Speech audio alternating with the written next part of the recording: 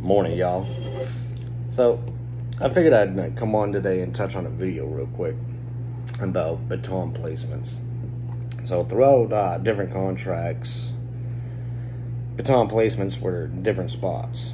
It was in front, behind your firearm, and then on your opposite side of your firearm, and cross draw. So I figured I'd touch on this real quick. So when it comes to cross draw, that's really the most ridiculous thing ever.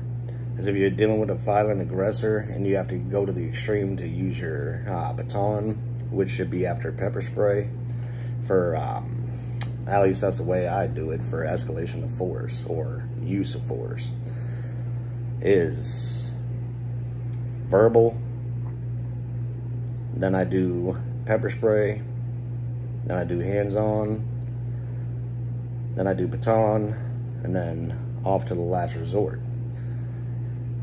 So think about this, okay? Say this is my firearm, and my firearm is on this side. So I cross draw, use this as a baton for example. So I cross draw. Now my hand is preoccupied. Guess what? Violent aggressor, violent attack. Chances for going to that extreme, chances are I'm gonna need my firearm more than likely. Guess what? Cross draw. My firearm hand is occupied, leaving me to be able to do one and only one thing if I needed my firearm. That. Drop it. Leaving the baton open and accessible to the violent aggressor and others that can easily pick it up, whack me over the head with it. Therefore, I do not believe in cross draw for batons. Now, another way I had to carry per policy and everything for one contract was in the front. So, get the message. So now carrying it in the front of you, in front of your mags, your mag pouch. Now think of this, okay? You're dealing with an aggressor. You start having to tussle with them, all right? While you're tussling with them, somebody, or not somebody, but the aggressor comes up, grabs it from you, because it's right there in the front, right there in the open. Guess what? Now who has control of your baton? The aggressor. Now another way I've been taught to carry a baton is behind your firearm.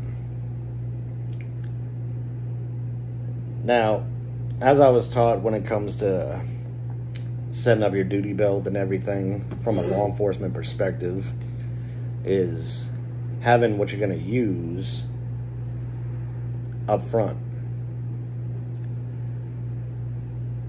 That's what I've been taught, what I've been trained in from a law enforcement perspective, is like if pepper spray, obviously escalation of force, you're going to use verbal commands, obviously the presence, obviously verbal commands.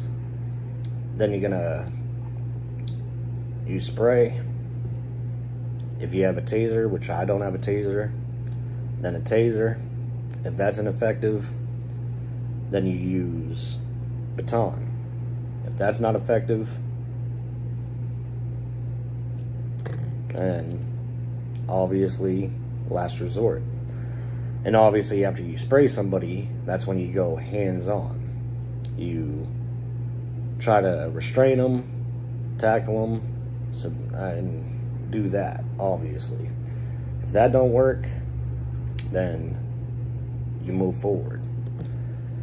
So cross draw for a baton is useless because you're going to leave your weapon open and easy accessible for somebody to grab it, whack you upside the head with it. That's what happens when you cross draw, because I always been taught, for when it comes to cross draw, always on the opposite side of your firearm. So cross draw means you're going to use your firearm hand and hold it, have it out. Like I said, that's all you can do. You're not going to be able to sit there during a violent attack, be like, oh, hold on a second, let me shut it, let me put it in my holder. That's not going to happen. So the best thing, because at least for me, like baton, I only used it for putting out a little brush fire along with breaking a window. That was it. Excuse me. Therefore, I prefer to have my baton behind my firearm, because really, that's going to be the least used piece of equipment, whereas pepper spray is going to be first. You know, so that's the best position to have it, is behind your firearm. Now, having it in front of you, which some contracts where keep it in front. Get into a tussle with somebody, guess what? Somebody comes up at, like, whenever you're talking to somebody, you know, somebody goes to grab it, easy accessible. Whereas from the back, it's going to be harder, because if you're trained properly, you're not going to have somebody coming up from behind you, and you're going to be paying attention to the subject along with your back. So really, cross draw is ridiculous, asinine, and even the front, now in front of you, in front of your body, that's also asinine to me personally. So best bet is to have it behind your firearm. That's just me though, because really, I don't see the point in it, you know. So I prefer carrying it up front and cross drawing. You know, that's like having a flashlight, you know, because at least with a flashlight, you know, there's no immediate threat, because if there was an immediate threat, you're not going to pull out your flashlight. You know, if you carry that behind your firearm or on your strong side, that's reasonable, because there's no threat. So you can take it, you know, if you're left or right-handed, you know, take your flashlight, you know, and easily go like that. You have more than enough time, because there's no immediate threat 99% of the time, you know. So think about that. Whereas a baton, that only comes out whenever there's an immediate threat. So just something to think of when it comes to baton placement. But just figured I'd touch on that real quick. Y'all have a good day.